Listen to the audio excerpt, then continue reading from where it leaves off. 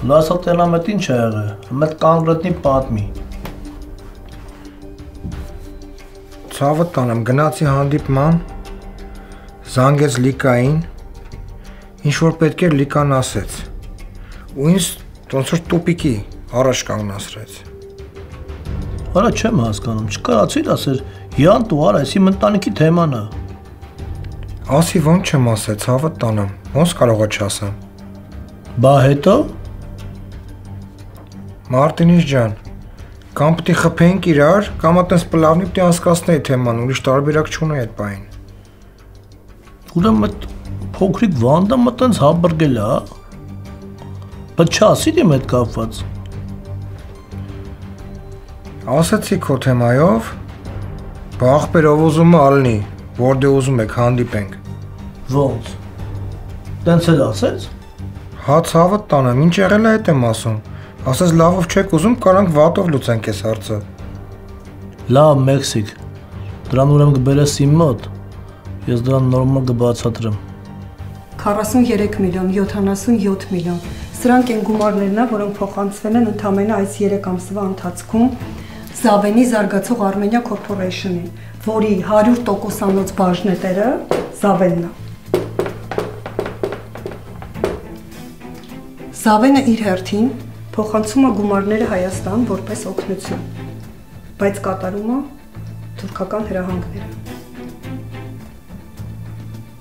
Նրանց հիմնական նպատակներից մեկն է, որ Սփյուռքում պառակտեն հայերին, չթողնեն, որ միացած լինեն։ Գիտեք, երբ որ Սփյուռքում պառակտված են հայերը, շատ հեշտ է ավելի Հայաստանին դա անել։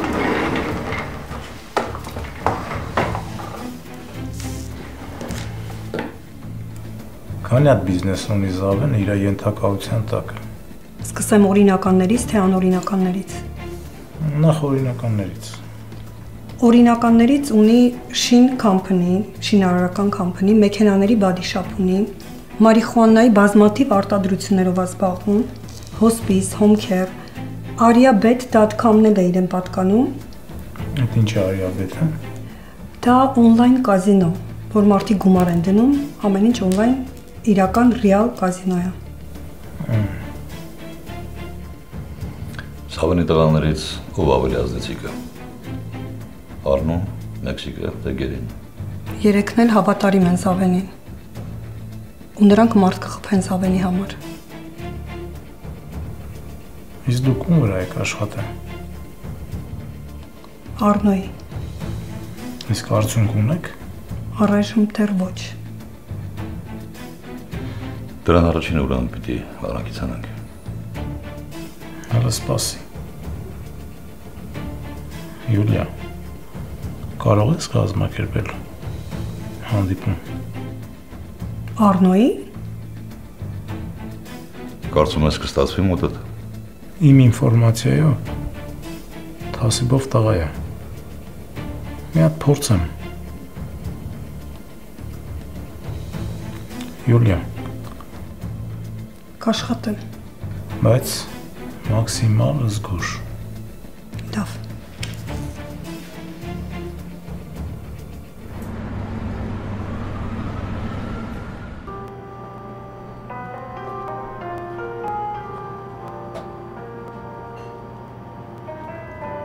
Բարև, հայ ես։ Այո։ Հրամենը ստիր։ Ես էլ եմ մենակ, դու էլ ես մենակ։ Միասին կոֆե կարող ենք խմել։ Հրամեն։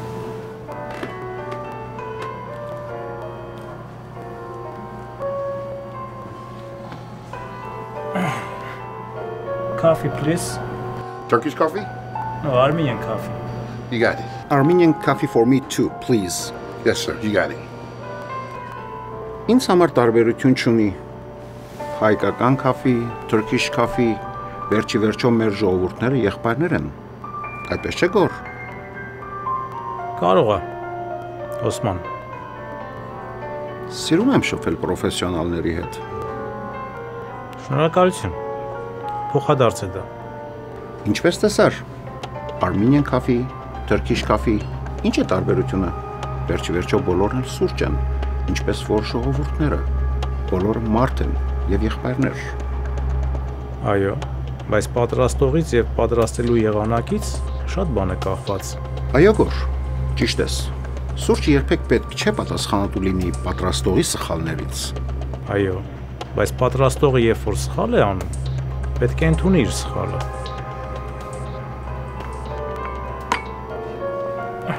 Thank you. Thank you. Շատ հետաքրքիր զրուցակից ես, Գոր։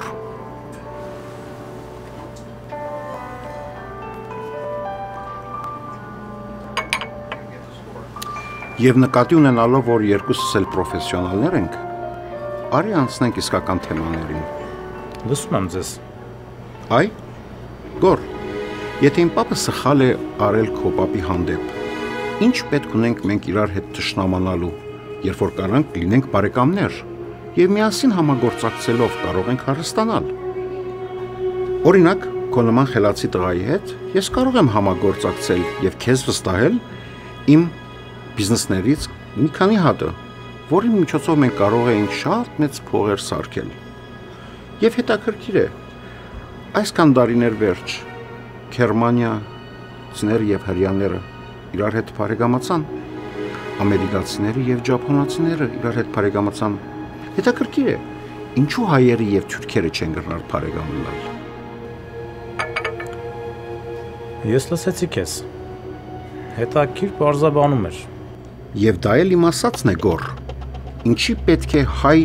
եւ թուրք ազգերը ճշտամիներ լինեն իրար հետ։ Օսման, դու հիմա խոսում ես ժողովուրդների բարեկամության մասին։ Այդտես, դու ընդունում ես, որ քո պապը սխալ է վարվել իմ պապու նկատմամբ։ Իսկ դու անձամբ ինչ ես արել, որ այդ սխալը սրբագրես։ Գոր ջան, ես ահռելի փողեր եմ ծախսել օգնելու մեր հայ բարեկամներին, որպես օրինակ այն երիտասարդները, որոնք իմ հաշուն են կարդացել, որպեսզի մեծանան, զարգանան եւ դառնան հայ ազգին օգտակար զավակներ։ Դու շատ լավ գիտես, թե ես որոնց նկատի ունեմ։ Օսման, մի շրջանցի իմ տված հարցը։ Ես չեմ խոսում անհատական գործունի մասին։ Ես խոսում եմ ժողովուրդների փոխհարաբերության մասին։ Բայց մենք ուզում ենք բարեկամանալ։ Դուք բարեկամանալուց։ Այո։ Եվ դա այն դեպքում, երբ որ նոր հազարավոր հայ երիտասարդներ մահացան թուրքական բայրակտարներից, եւ որոնց կեսը դեռ հողին հանձնած չի։ Ճիշտ ես, Գոր, բայց դա երբեք չի վերջանա, եթե մշտական բարեկամություն չլինի մեր ազգերի մեջ։ Օսման, բարեկամություն կարելի է անել այն դեպքում, երբ որ մեղավորը ընդունում է իր սխալը եւ մեղքը, ներողություն խնդրում եւ փոխհատուցում։ Այ դու օրինակ բերեցիր Գերմանիային եւ հրյաներին։ Բայց կուզեմ քեզ հիշեցնեմ, որ գերմանացիները ուժեղ գտնվեցին, ներողություն խնդրեցին իրենց սխալի համար եւ փոխհատուցեցին հրյաներին, որը բացակայում է ձեր կարգավիճակում։ Գոր, մի մոռացի, որ այդ բոլորը քաղաքական խաղեր են, իսկ մենք այդ թատրոնում պարզ դերակատարներ։ Ես քո ասածը լավ եմ հասկանում, բայց դերակատարը մարդու գլուխ չի կտրում։ Հետաքրքիր զրուցակից ես, ես քեզ հրավիրում եմ իմ օֆիս, որտեղ կկարողանանք ավելի մոտիկից շփվել ու իրար ծանոթանալ։ Ես պետք է գնամ։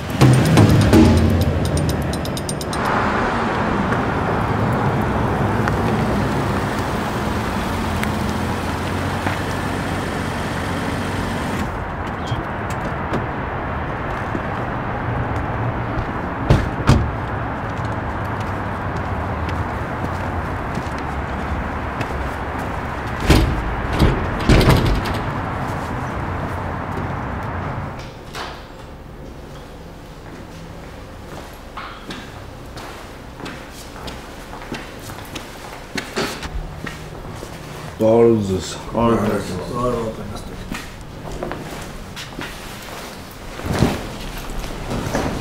Տղեկ մա ջոկոկ երեք։ Նորմալ հապ է չենք ուտում։ Ապեր ես կերեք մեր հայկականն է։ Գրան քենդին է էլի հասել է Ամերիկա դարել է ջոկո։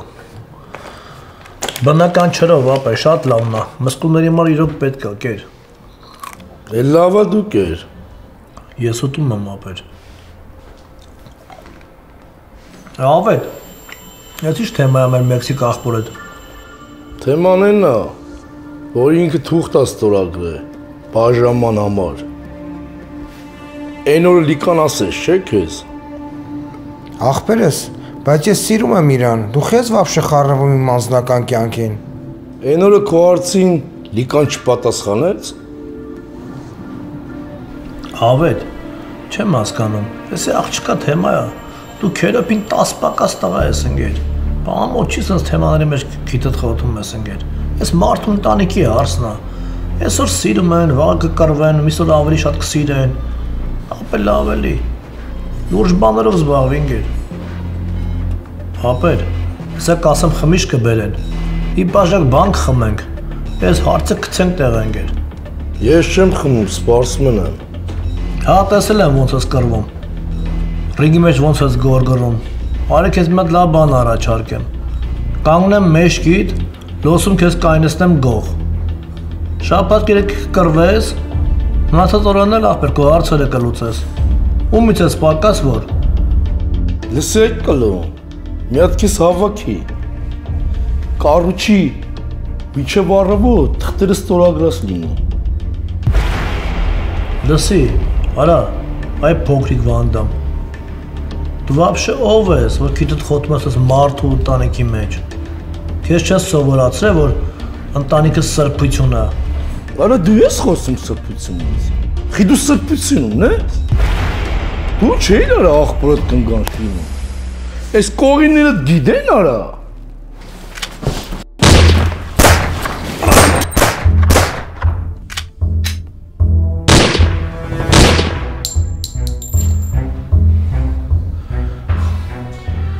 Սրան նման մուտիլովչիկներն էին, ուզում իմ ու աղբորս մեջ կռիվ գցեին, դիշովկա։ Ընկեր Վարուժ, մի քանի ժամից Բարիսն է ստեղ գալու, իրա մի քանի տղաների հետ, պայմանավորվել ենք, կարևոր ինֆորմացիա կա, որ մեզ պետք է փոխանցի։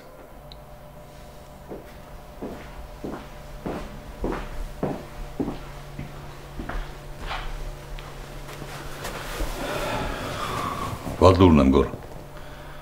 Ինչ կա։ Բարիսին անխապը։ Բարիսին։ Արած մեր հայերը չեն կարող էլ իրար հետ հաշտամեն աշխատեն։ Եկել են Ամերիկա, էլի իրար են ուտում։ Շատ մարդու հետ աստեղ պրոբլեմ ունեցել։ Չէ, գոր ջան։ Ստեղ ջահելները այդքան գողերի չեն ընդունում։ Ստեղ ավելի գանգստերական, այս կարգի հետևորդներն են։ Բայց դե աշկիս ուրիշ թեմա է։ Ինչի նկատի ունես։ Բարիսը զգուշ գող էր։ Նրա հոտառությունը 1000-ի վրա աշխատում էր։ Ստեղ երկու ֆակտոր կարա լինի։ Առաջինը իր անձնական թեման է, երկրորդը երրորդ մարդու ֆակտորը։ Բայց ամենայն դեպս լավ չեղավ։ Այս բանը ինքը մեզ շատ կօգներ։ Ահա։ Ուրեմն կա ինչ-որ մեկը, որին ձեռնատու չէր, որ Բարիսը մեզ օգներ։ Մենք այդտեղից պետք է սկսենք։ Ես հասկացա քո ասածը, հիմա լսի ինչ եմ ասում։ Սավեն ջան, ես բան չունեմ ասելու, ես լրիվ ուրիշ նպատակով եմ ասել։ Հետո ես ոնց կարող քո գլխից թռնեմ, ցավը տանեմ։ Կոյնակ լցրալ արա։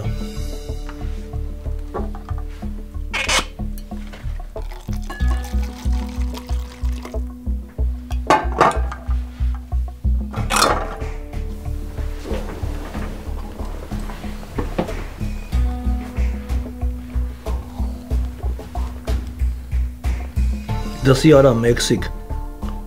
Բեղերդ կթրաշեմ, կդառնաս ուզբեկ։ Շիշե կտամ գլխիդ արա։ Դու չգիտես Նիկանի մամարովա։ Մարտինիս ջան, ես ընդամենը ամուսնության առաջարկ եմ արել, ես ոնց կարամ ուրիշ աշկով նայեմ։ Ես չգիտեմ քո ինչն է։ Լիկա ջան, խոսքը քոնն է։ Ընդունում ես առաջարկը Մեքսիկի։ Զավեն ջան, իհարկե ոչ։ Ինձ ընդամենը պետքա, որ ինքը դիվորսի թղթերը շուտ ստորագրի։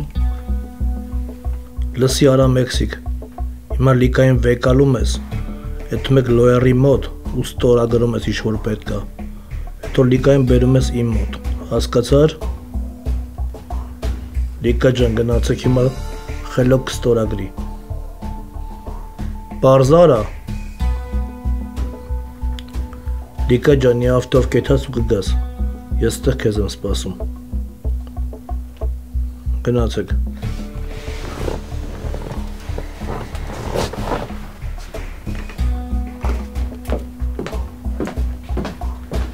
Լսի Մեքսիկ։ Ուրեմն ճամփին կմտես բադիշապ, 30,000 քաշ կա։ Կվեկալես կբերես կտաս ինձի։ Արագացրեք։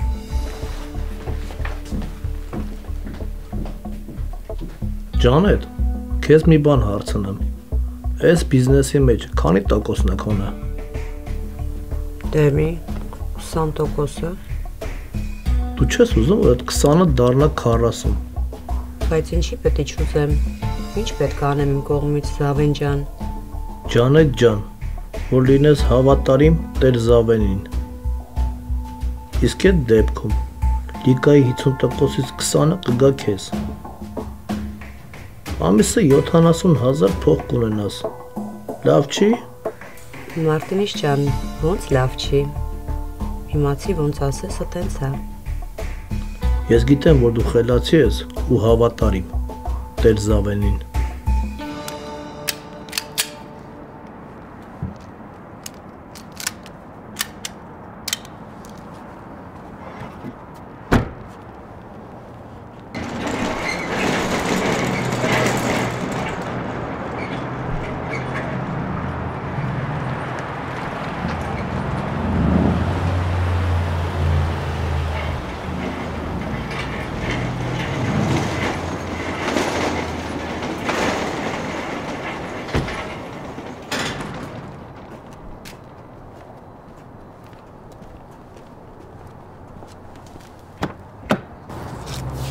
Իչի։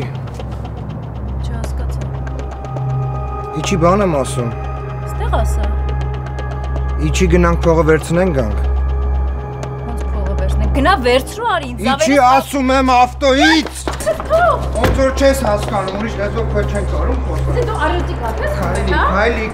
Քայլի առաջ ընկի։ Ձերքս տող այն Մեքսիկ շուն։ Մա քաշեմ տալու քեզ քայլի։ Առաջ ընկի։ Արստե։ Ո՞ւր ես տանում ինձ։ Այ հիմար։ Քայլի աղջի։ Արստե։ Առաջ ընկի։ Այ հիմար, դեռ։ Արստե։ Դեսի այն Մեքսիկ շուն։ Դու քեզ ում դեռ դերը որ ինձ փախցնում բերում ես։ Պատասխան ես արում հիմար։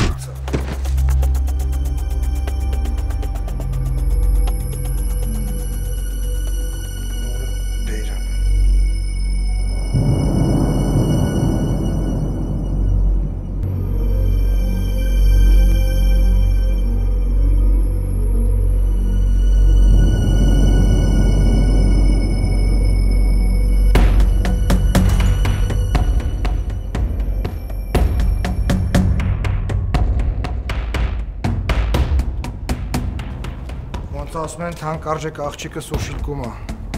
Ալեքս ջան, աշկը դրան վրա պայ, դուս եկավ կխփես։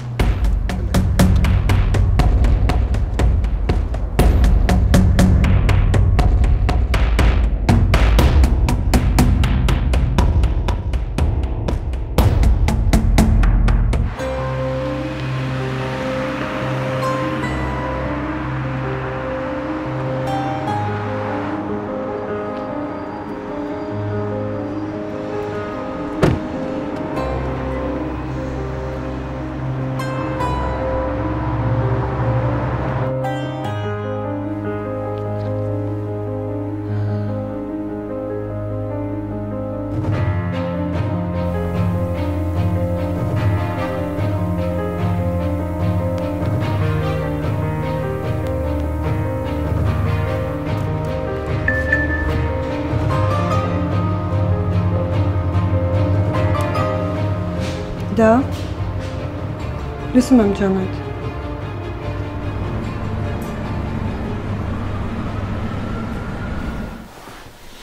Բանկեր Վարուժանը ուր է։ Անգիր Վարուժանը քիչ հետո կգա, շատ կարևոր մարդու հետ, այստեղի ոստիկանապետի հետ։ Լուրջ ինֆորմացիա ունի քեզ տալու, կարծում եմ քեզ էլ կետարքրի։ Ստեի ոստիկանապետի։ Այո։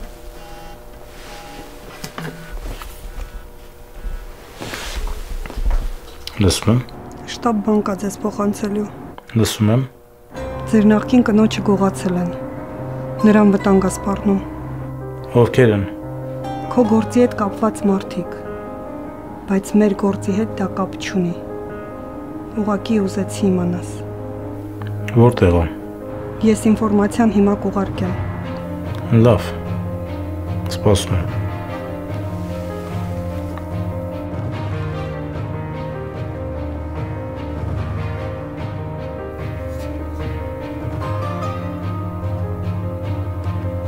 Մի հատ մեքենայի բալաները կտաս, տեղին եմ գամ։ Իհարկե, խնդրեմ։ Ինչը, քո բան չի պատահել։ Չէ, դա իմ անձնական թեման է։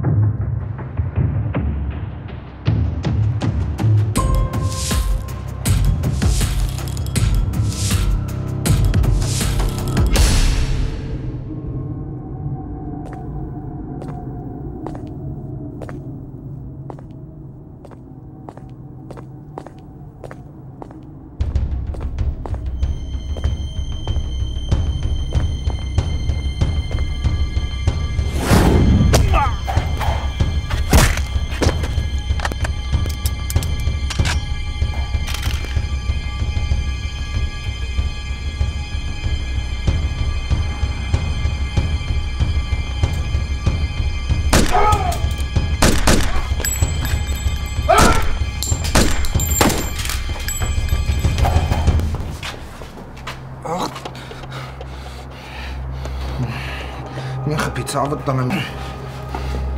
Ուր ալիկան։ Ինձ մի խփի ցավը տանեմ, ես вообще կապ չունեմ։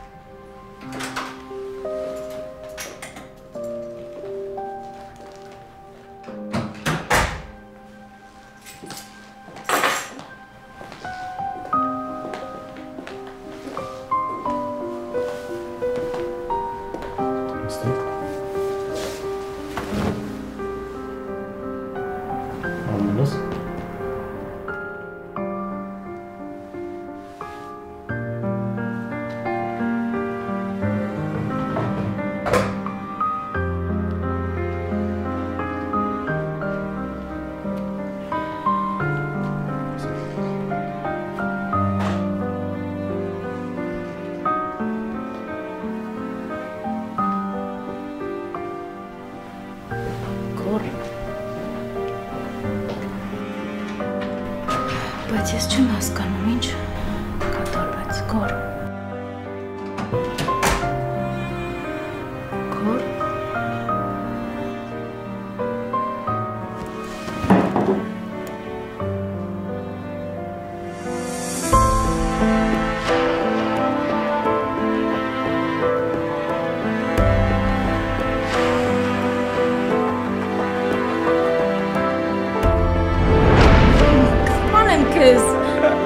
Սր ամբողջերը մեր ես, վերջ։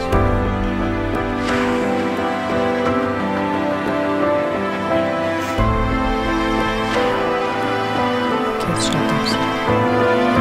Հենա տեսնում եմ էլի, դուք միլիցաներով ինչով եք զբաղված Ամերիկայում։ Մաքսիմում կարաք լինեք վարորդ, տաքսու ու առաքիչ։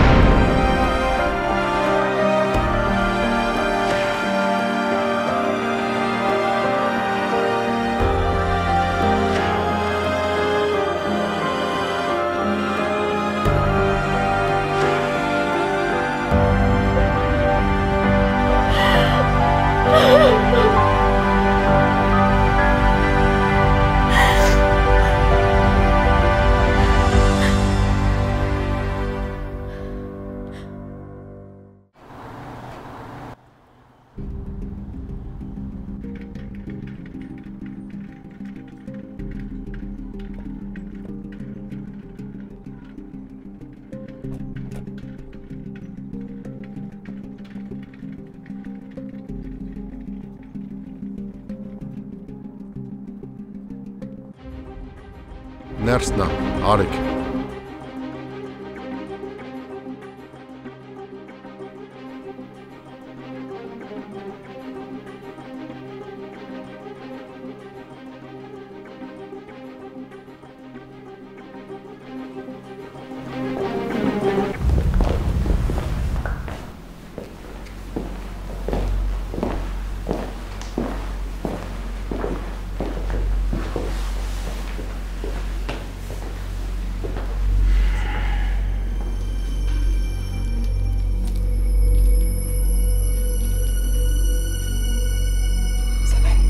Да, любовь моя. К тебе пришли.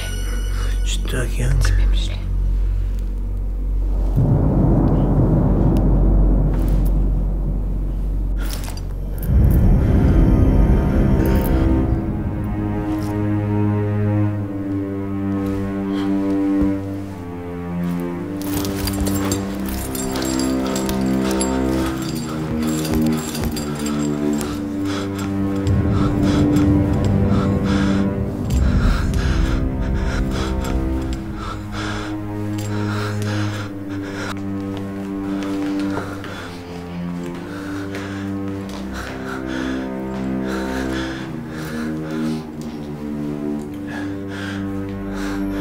Արնո, յանք ինչ են անում ստե։ Արա, այս սրիկը, ես մտածում էր դու մեզ կարած խապես, հա։ Ինչի մասին ես խոսում, Սողոմոն։ Քո սրիկայության ու դավաճանության մասին։ Բայց ես ինչ եմ արել։ Ես ձեզ միշտ օգնել եմ։ Ինչ հարցով դիմել եք, մի անգամ չեմ ասել։ Արա, մենք քեզ ընդունեցինք մեր օջախում, ու դու մտար ցեխոտ ոտերով, ու մտածում էր, որ տենց անցնելու, հա, ու չենք իմանալու ով ես դու։ Սողոմոն, լուրջ եմ ասում, չեմ հասկանում ինչի մասին ես խոսում։ Արնո,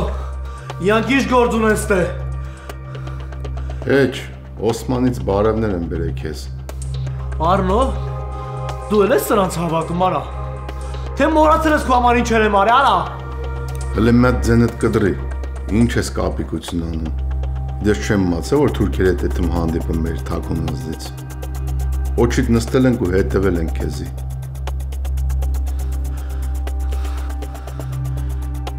Մի հատ խնդրում եմ ինձ լսեք էլի։ Շատ եմ խնդրում ինձ լսեք։ Ուղղակի բիզնես եմ արել, ուրիշ ոչ մի բան։ Ու ասեմ ինպես շատ մարդիկ կան տղեկ։ Գիտեք ինչքան մարդ հետ են աշխատում։ Ես փոքր մարդ եմ, շատ փոքր։ Սողոմա, խնդրում եմ քեզ։ Արա, այս սրիկը։ Հա Վարդանյան ջան, հա ցավը տանեմ ասա։ Այս սրբապիղծ, թուրքերի հետ համագործակցում ես, փող ես բեկալում ու իրանց ծրագրերն ես իրականացնում, ու մեր երկիրն ես կործանում, բլոգերներ ես պահում, ֆինանսավորում ես, որ քարոզեն մարդկանց, երեխեքին, ազգը կործանեն մեր, ես ինչի տակ ես մտել դու արա։ Դու գոնե հասկանում ես ինչ ես անում։ Չնայած ինչ ասեմ քեզ։ Դու հարազատ աղբորդ խփել տվեցիր։ Դե գիտես էդի չգիտենք։ Այս ամեն ինչից հետո հանեց ու քեզ ուղարկեց Ամերիկա։ Ու այդքանից հետո էդ էր քո պատասխանը քո աղբորը։ Ինչ եմ արել որ։ Առավտուր եմ արել։ Ազգիդ 50% է տարածերի մեջ է թուրքերի հետ։ Սա գտնում են Հայաստանից անտայլը հանգստանում են։ Մենակ ես եմ վատը։ Հա։ Ես էլ ուղղակի սովորական մոթորմանացածը բիզնես եմ արել։ Բայց դրա համար ներողություն եմ խնդրում ձեզանից տղեկ։ Այլ չեմ անի։ Խոսք եմ տալի, չեմ անի։ Խնդրում եմ ձեզ մի խփեք ինձի։ Ինչ ասեք կանեմ։ Դաժե կարամ իմանամ յանց հետո աշխատում էլի հայերից ձեզի ասեմ։ Կդառնամ ձեր մարդը, մենակ ինձ մի խփեք, խնդրում եմ ձեզ։ Վարդանյան, մի բան ասեմ չես հավատա։ Գիտես թուրքերի մեջ ինչքան լավ մարդիկ կան, ինչ ջիգերով տղեր կան։ Ինչ արա։ Ինչ ասիր։ Սողոմոն ջան, խոսախ թուրքերը վատը չեն։ Գիտես մեջներ ինչ հարուստ տղեր կան։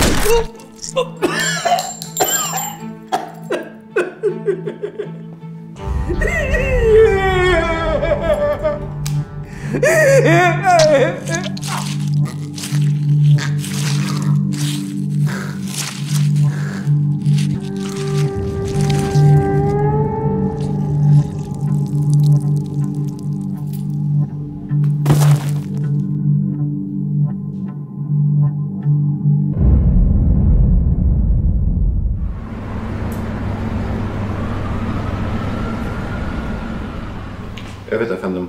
O işler Լավ ընկերս, մենք հենց այդ գործերով ենք զբաղված։ Տեսնենք ինչ ենք անելու։ Բարի եկար։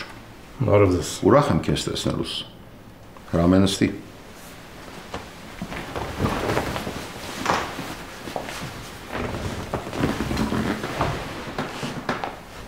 Մեր վերջին հանդիպումից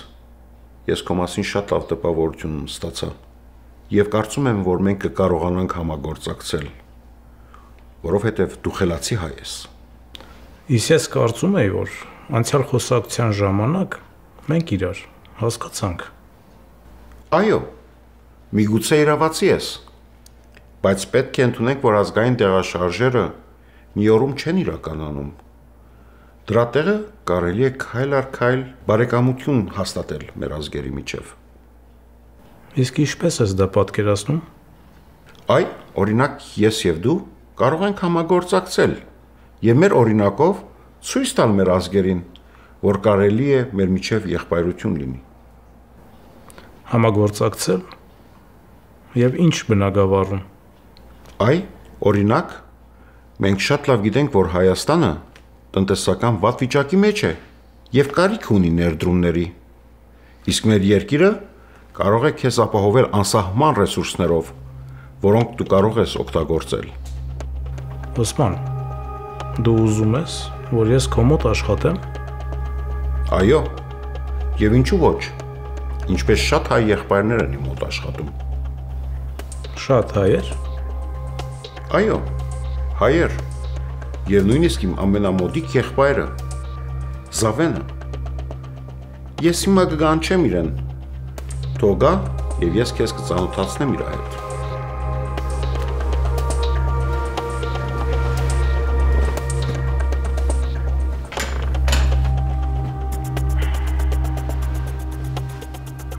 Ինչ է սա։ Մեր եղբայրության նվերը քեզ։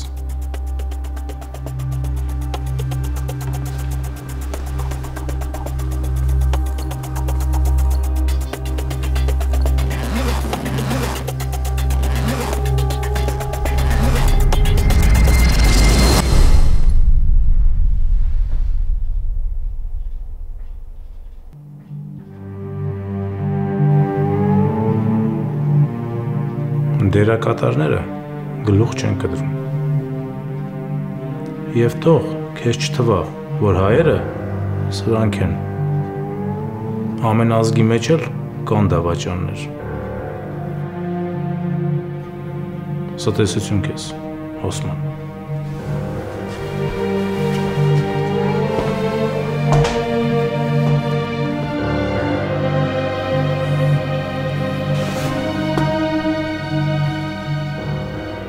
Ահմեդ։ Ուրեմն իշինը բիթր։ Սրա հարցերը լուծիր։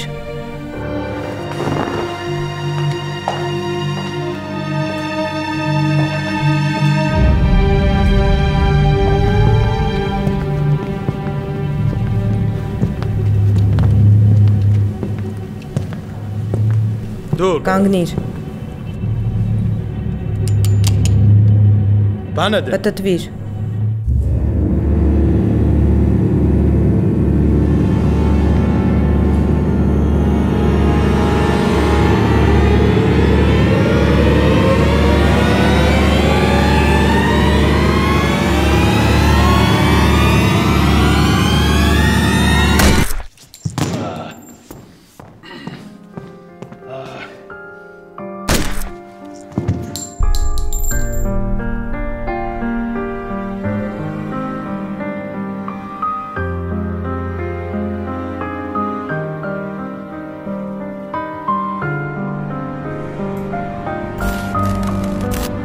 Երևան։